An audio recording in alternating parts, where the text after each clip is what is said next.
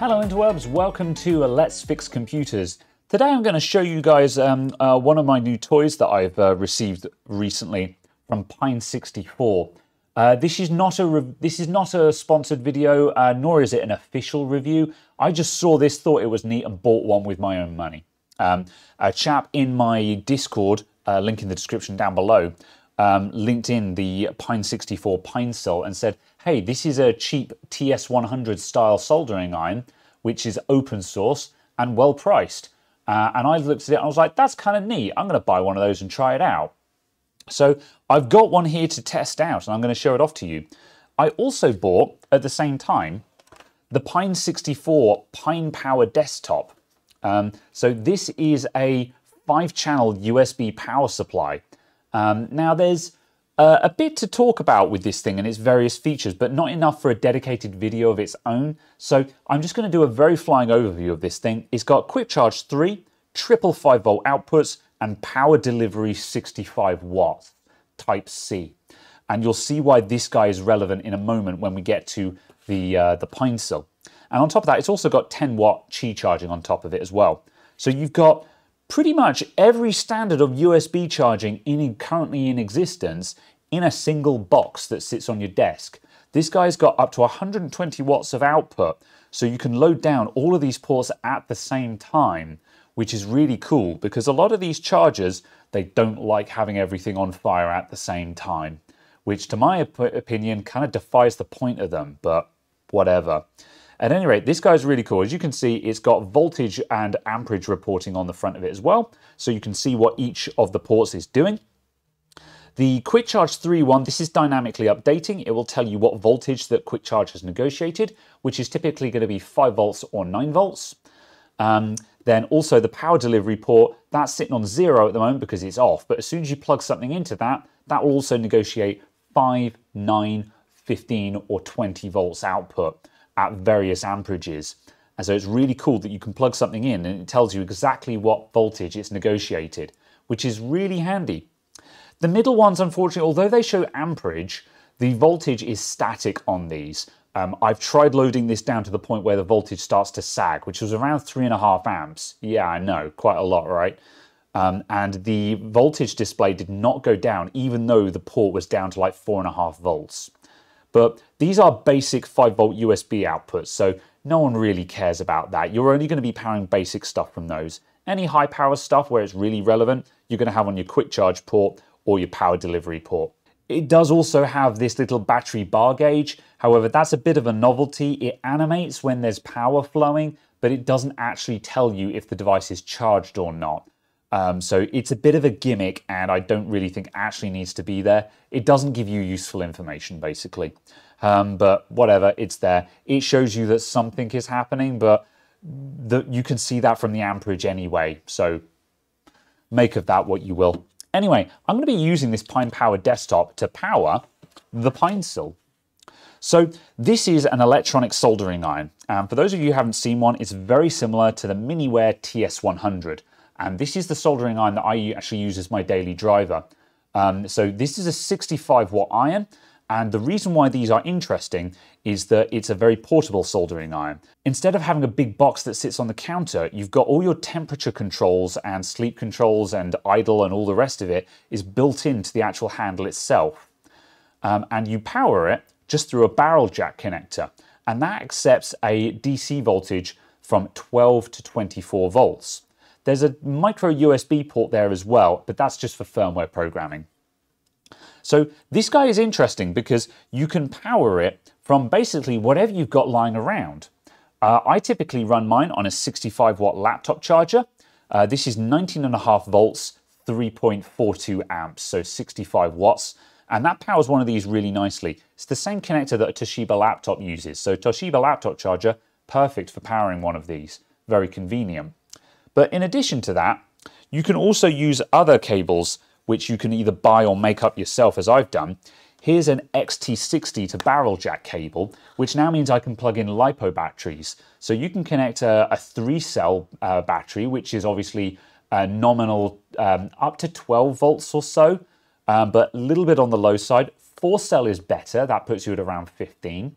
Or you could also plug in a 5-cell for, I think, about 21 volts. And 6-cell is also possible, but 6-cell is pushing it a bit. You want to be a little bit careful on that front. So you can run your electronic soldering iron on just portable LiPo batteries, which makes it a portable soldering iron that you can use in the middle of a field. Then additionally for that, you could also use other custom cables. I've got an XT60 to banana jack here. So that means that I can now plug these two together, and now I can power this soldering iron from my bench power supply. Also very cool. So the idea of these electronic soldering irons is that you can power them from whatever you've got lying around.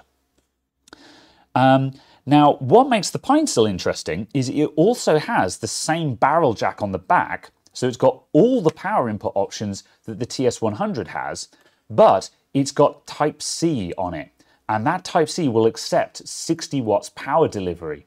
So where the TS100 cannot be powered from just a standard Type-C power bank, the Pinecil, you can just plug this into your basic Amazon Anker power bank that's got Type-C power delivery on it. Really cool.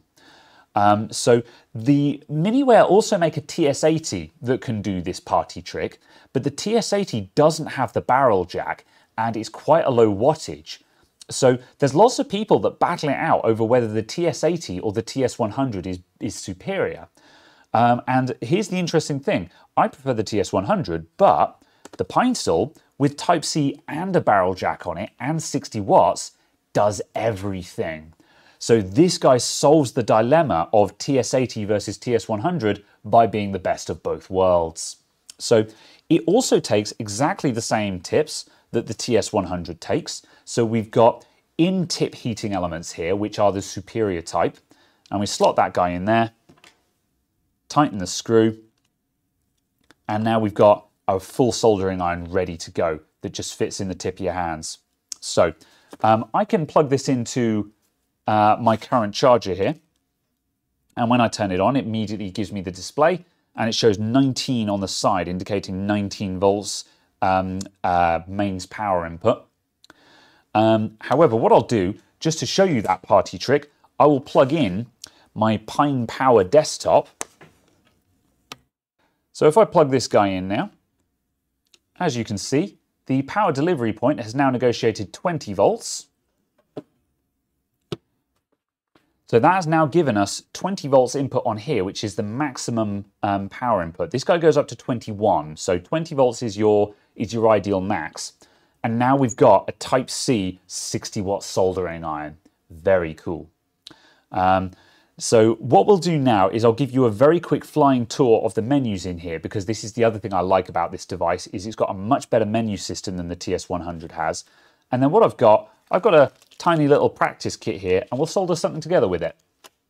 Now, for the sake of comparison, I'll just show you what the TS100 menus look like, because that gives you an idea of where we're coming from here. If I press the button on there, we get information. And if I press this button, we start going through the menu options. We've got Wook Temp, Stub Temp, Slip Time. We've got Idle Time. We've got Temp Stup. And you see where I'm going with this. Now, this is probably like Temp Stop. I don't know what that is. Let's go through that one more time. Factory reset is easier. WK Temp, working temperature, I guess. Standby temperature, and sleep time, so when it goes to sleep, and so on. But it's got these abbreviated menu items that, and it's just like, it's difficult to read, man. Like, it's in there, and I'm being deliberately obtuse here, but you see what I mean. It's suffering from small screen syndrome. By comparison, have a look at what the menus on the Pinecil look like. So we'll click button number, the minus button here to go into the, as you can see, we've got a config menu here, which immediately tells you what the button is doing. So if we press that, we've got power source, QC voltage, and as you can see, this one has been adjusted so it actually shows us soldering settings, sleep modes, user interface. It's categorized and it's clearer. So if we go into that again, let's go to QC voltage, let's go into soldering settings. Boost temp. Okay, what is boost temp? I'll just wait. And hey, it tells me. temperature when in boost mode. Cool. Okay, so, auto start. What is auto start? Automatically starts the iron into soldering on power up. Cool. So there we go. We can switch it on, so as soon as I turn it on, it immediately starts heating. So the great thing about this menu is it's got these tooltips that tell you what this is. Temp change short. What is that? Temperature change steps on short button press. Cool. So if I press a short button press, it changes the temperature increment in 1 degree increments. So we could change that to be 2 or 5 degree increments because we don't need that amount of fine control. Rad. Okay. So as you can see, we can go through these settings and it tells us what these things are. So we go into sleep mode, sleep timer. Okay, well, what's sleep temp? Oh, sleep temp. What's sleep temp? So sleep temperature. Okay, that's fine. That's fairly self-explanatory. It's the temperature when it's in sleep mode, isn't it? Okay. Sleep timeout. Okay, so 50S. Sleep timeout, so minutes or seconds. So that's how long until it goes into sleep timeout. So as you can see, the menu on this one is so much more intuitive. Now, it bears mention, I've never done a firmware update on my TS100. There's a possibility that someone out there is going to turn around and say, oh, you can get an updated firmware for the TS100 that does all of this. But I don't know. I don't have that. I didn't need to get that for this one. This is really clear and intuitive out the box, and I like that a lot. So I won't go through all of the settings because we'll be here all day. There's lots in there, but you can explore these and you can explore them to your heart's content and set it up just how you like. So then finally, if I press the plus button, we'll start heating. So I'll show you a quick comparison. I'm not going to do a race between this and the TS100. They're about the same, mainly because they're using more or less the same tips on them. But just to get a rough idea on how quickly an iron like this heats up, this is obviously at 20 volts, 60 watt mode. So let's hit the heat button. So that's the kind of heating time that you can expect from this. You know, there's going to be big, heavy-duty professional soldering irons that can probably heat quicker. However, as you can see, that was maybe 10 or 20 seconds to heat up. I've got it set to 370 at the moment.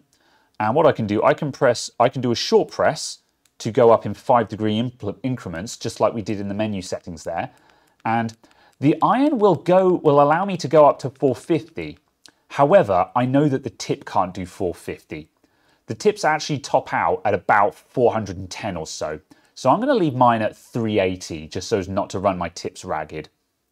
So there we go. But another thing it has is we can also long press for boost. So if you're pressing the iron against a big ground plane and you're struggling, you can be like, I need more heat, boost. And you can hold that down and it's boosting and it's basically just going as high as it can go for a sec. And then we release it and it calms back down to 380. Now, I don't think the TS100 has a boost mode. So that's a nifty little trick that I can think of plenty of occasions where that would be useful. Because most of the time, 380 or even 350 is probably fine. It's just every now and then you go up against a ground plane and you need a bit of extra power. So that's really handy.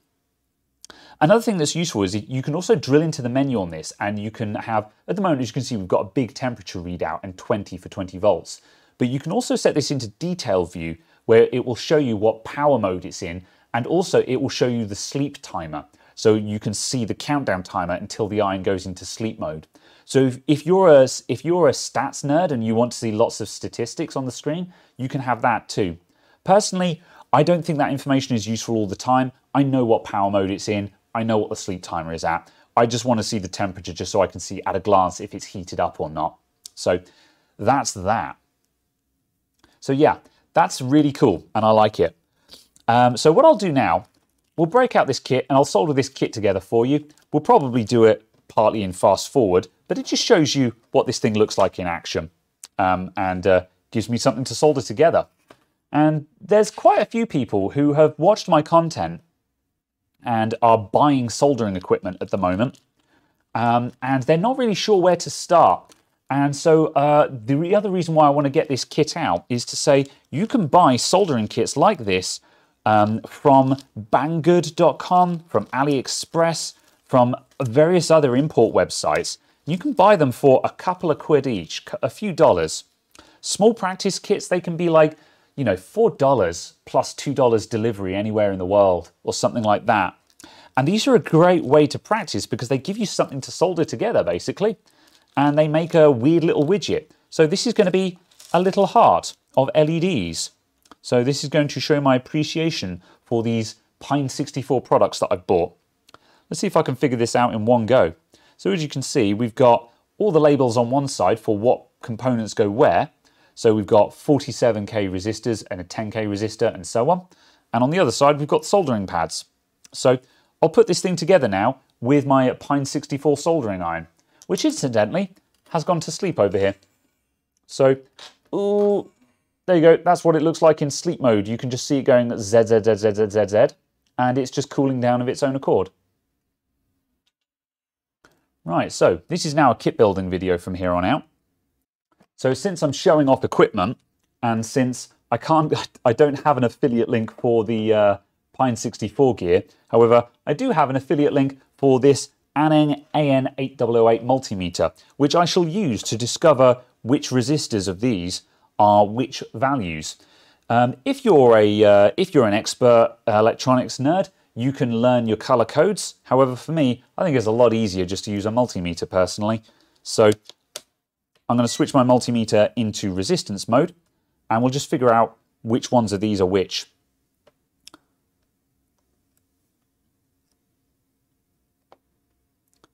There we go. So there's a 100K resistor, 100K. There's a 22 ohm. That's a 10K, 9.8. And these boys over here are 46K. So that'll be 47 to be precise, plus tolerance. So those are the 47s. So now we've identified what components we have, we can load up the board. So I'll start by bending the legs of these resistors. And I'll just slot those into the board. It's not terribly good practice to fold the legs over like this, but it's only a kit, so who cares? If you're building something serious, you shouldn't really do this, and you should have some kind of holder for your kit. However, small kits like this, yeah, you'll be all right. There's my 10K.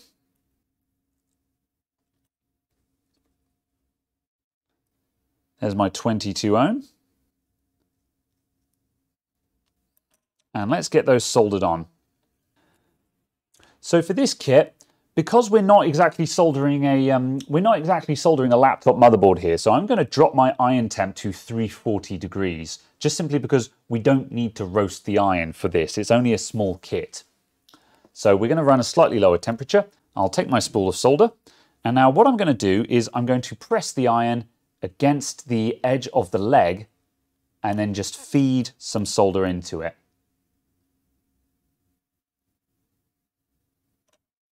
Like that. There we go. And rinse and repeat. Press the iron against the leg, feed some solder into it. There we go. And we're just going to do that for all of these legs here.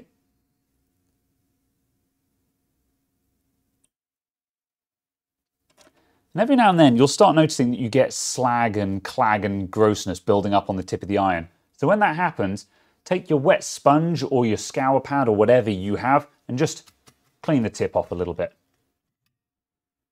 And now we have a nice shiny tip again. Some people do that after every operation. I think that's a bit overkill. But, you know, there are some people who've been in this business for decades and know more about soldering than I do. However, one of the nice things about this soldering iron is that these tips are $10 or so to replace. So if you ruin a tip on this iron, it's not the end of the world. You can just buy a new one. That's why I'm not heartbroken about some of my other soldering iron tips that are a bit ruined, because when they wear out, you can just replace them. They don't cost hundreds of dollars.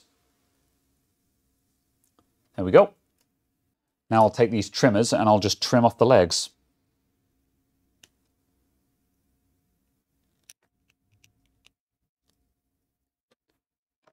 And we've soldered some resistors onto our board. So now I'll do the rest of the resistors, and I'll also add in this electrolytic capacitor and also this transistor that we've got here as well. So I'll put all of those on next.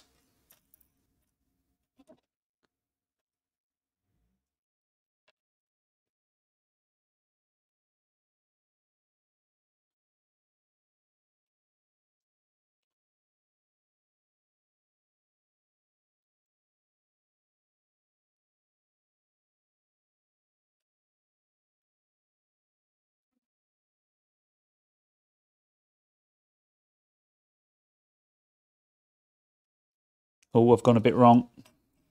Don't forget to turn the device around to make it work for you.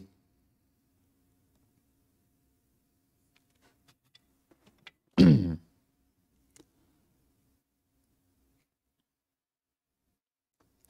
can get little holders to hold the board in place as well. I do actually have some helping hands, however, I notoriously never use them unless I absolutely need them. I have made such a hash up of that. Look at that big old bridge. That's terrible, man.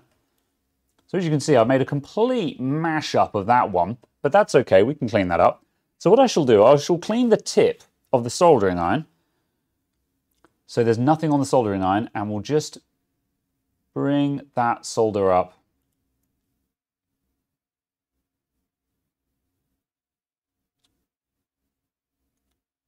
There we go. We're going to trim those legs off anyway, so it doesn't matter. I've just brought the solder away from the base, and now let's just get a proper connection down there.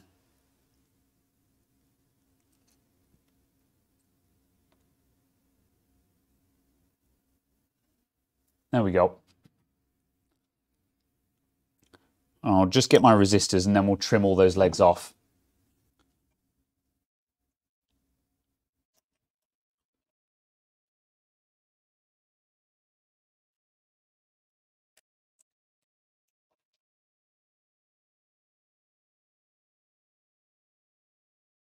There we go. There's our solder pads. There's our components. I'll put this trimmer pot on next, I think.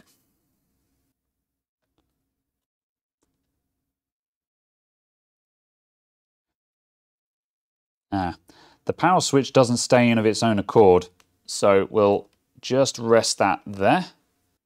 So the way to deal with this guy is I'll solder just one leg.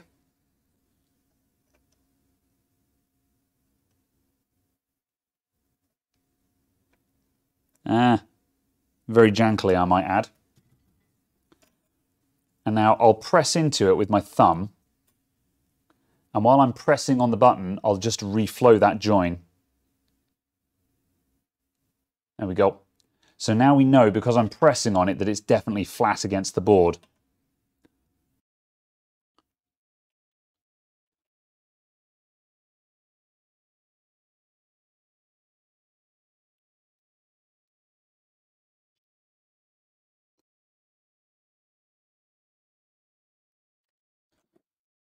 There we go.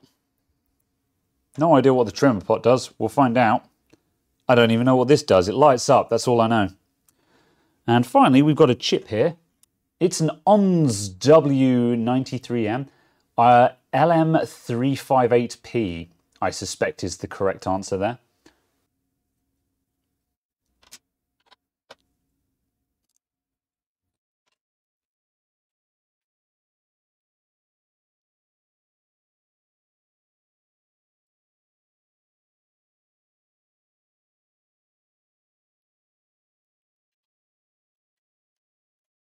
There we go. That's all our basic components. Now we've just got to put some LEDs on this thing. So the LEDs have a flat side on them. Let's see. Can we see that? There it is. You can just see on camera there we've got a flat side. Let's go for the super close up. There you go. So there's our flat side on the LED. It's at the top of the LED is flat. And that corresponds to the flats that we're seeing on the board there. So I'll load these up a couple at a time. I don't think I'm going to go full mad lad and do them all in one go. Although they do click in with a very satisfying click.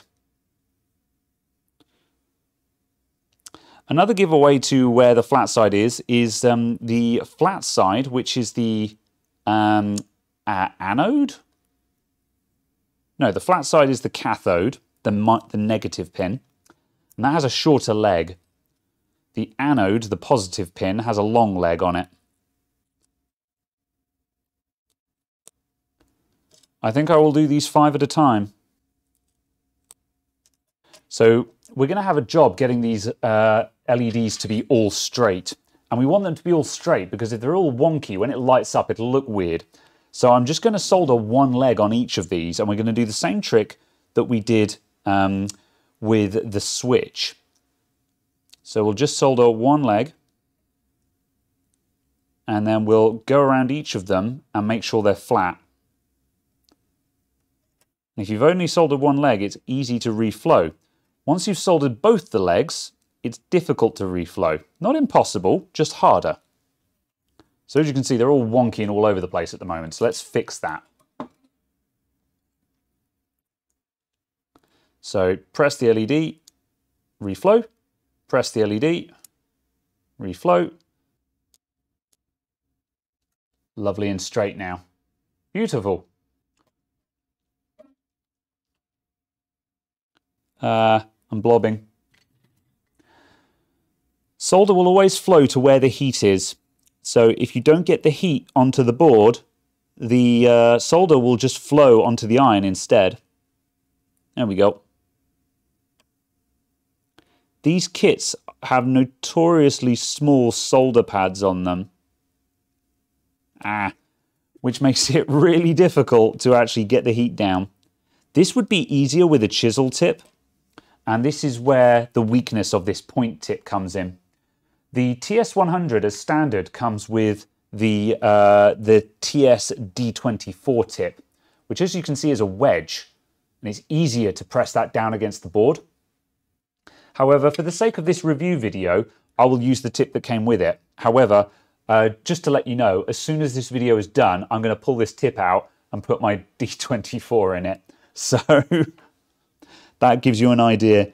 The tip here is serviceable. It's completely usable as I'm demonstrating. You can use it. However, it's not the best. They should have shipped it with a wedge tip. Most soldering irons tend to come with the cone tip, and I don't know why, because I've yet to meet anyone who likes the cone tip in preference to anything else. Like when you get into the realm of knife edge tips and stuff like that, different people have got different preferences. However, everyone universally agrees that no one likes the cone tip. I'm sure it's got a use somewhere, but I don't like it.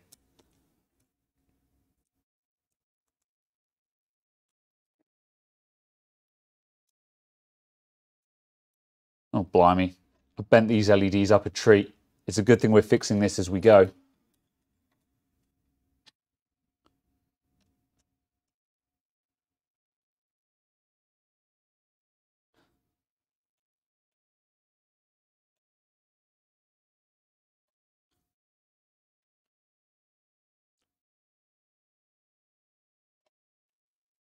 That'll do. Went a bit wonky on that last one. Have we got enough solder on that? Yep, that's fine.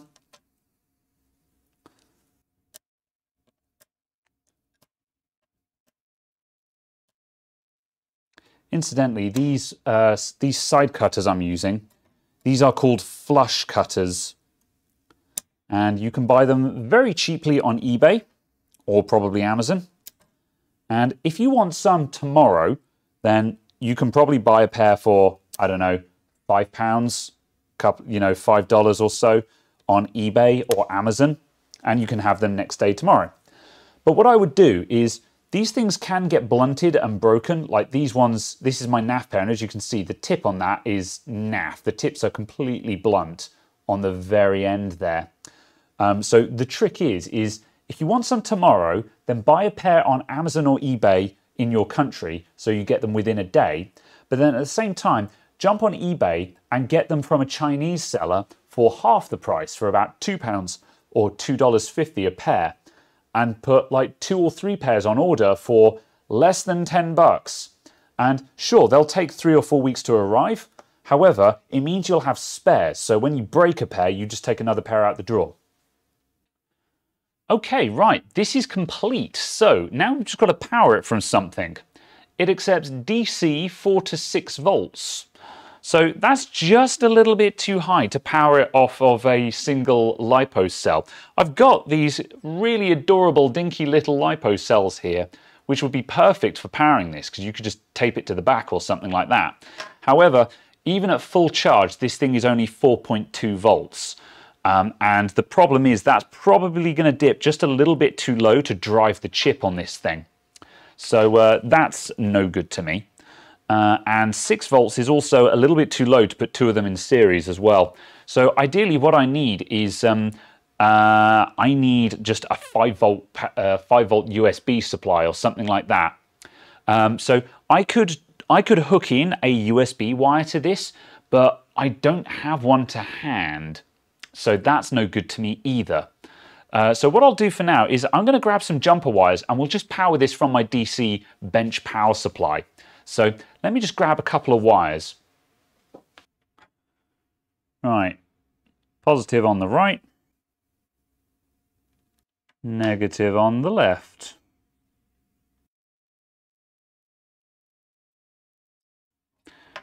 There we go. Now we've got a little power lead. I shall plug that in there. And I'll connect the other end of this up to my DC power supply. Right, and I'll set my DC power supply to 5 volts and 3 amps. It doesn't need 3 amps, but it's not going to use any more than that. So we're now outputting 5 volts, and if I push the power button, ooh, there we go. It's doing a thing. As you can see, it momentarily bursts a little bit of current and then it goes out again as it gets brighter and dimmer. So I assume that the trimmer pot just increases or decreases the speed of it. Screwdriver. Oh no, my magnet has picked up all of the loose wires. So what happens if we go that way? There we go, we can just get little pulses from it now. And if we go up to there, we get long, strong pulses. There you go. Have a green heart, everyone. There we have it, everyone. That was my review of the Pine64 Pinecil. So it's a really nice electronic soldering iron. Now, I used it to make this, this simple little LED flashing kit here. However, from past experience of using the TS100, you could absolutely use this to solder motherboards. There's not a doubt in my mind. Now, a lot of people are purist about soldering irons and be like, well, if you want to do professional board repair, you're going to need to get yourself a Hakko or a Weller or a JVC or something like that. And absolutely, all of those brands are very, very good brands of soldering iron and will also do you proud. However, they're also very expensive. And I'm not saying that expensive is bad, you know, they'll be worth their money. There's plenty of devices that I have upgraded in my toolkit as of late that are more expensive than the ones that I started out with. However, if you just want to get into soldering and you just want to start out, then you can pick up one of these for not a lot of money and you'll find that it is perfectly adequate for everything you want to do right up until the point where you go professional. And when you start earning decent money from it, you can buy yourself that Hakko or Weller or JVC. And it's worth bearing in mind that I do this professionally. Now, I don't do board repair every single day. There are other YouTube channels out there that do this all day, every day. And for them, absolutely, they're probably going to want the more exotic irons. But for me, these little electronic soldering irons, perfectly up to the job for occasional use on heavy duty stuff and regular use on simple hobbyist stuff. So thank you very much for watching, everyone. My support links for my Patreon, my Discord and my Twitter are in the description down below, or stick around for the end card.